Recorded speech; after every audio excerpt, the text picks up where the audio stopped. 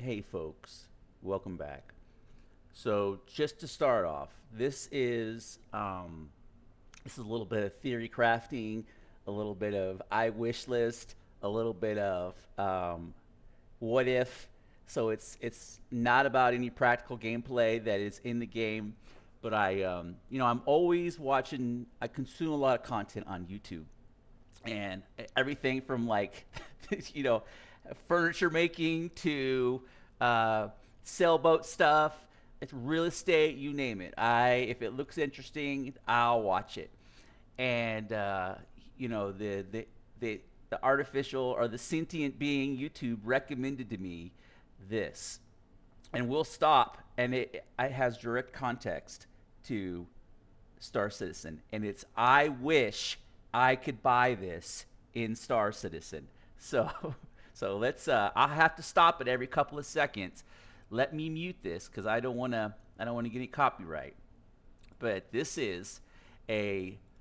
It's the most expensive luxury apartment. Our condominium. I don't know in New York. But could you imagine owning this in Star Citizen? And this is like I now this place setting. This kind of reminds me of Hurston, to be honest. This is the vibe that I get is in Hurston.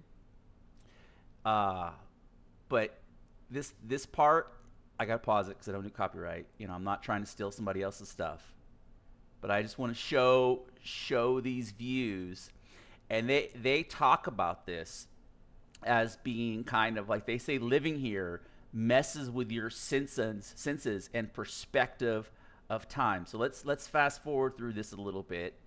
And this is their living room, right? They talk about 30-foot ceilings. And like screw the ship sails. This is what I want right here. Your own balcony that overlooks. But I think if I were to have to buy a piece of property, I think I would rather live in Orison on the Space Giant versus the Hurston. But this setting, the way that the city, this reminds me of Hurston, right? Hurston Dynamic. But all the assets out of the 890 jump could fit in here, and with the overlooking terrace, and they talk about how it's like a 3-story building, but this is crazy. This is craziness, you know. Um, and the views. This is unbelievable. The fact that something like this really exists. I think they said it was 250 million. Yeah, all the assets out of 890 jump. You just take all the assets. Look at that staircase. That's unbelievable. But they said that the place distorts time. When you live there, you're above the sound of the city and you're watching the sun come up and sun go down. It creates a distortion of time, almost like immortality. Yeah, it's like basically 3 floors. It's from here all the way to all yeah, all the way to here. It's crazy. It's like the top of the building. Incredible views. Wow. But this is what I would like to have in Star Citizen instead of a half baked ship that doesn't work with jacked up flight mechanics. You know, I would like a luxury apartment with NPCs that walk around. Maybe when they own piano bar. This is so because I'll never be able to have this in real life. I'll never be able to have this in real life. So if I could live vicariously through a video game and nerd out, um, it's just incredible. And so I'll put this link in the view, but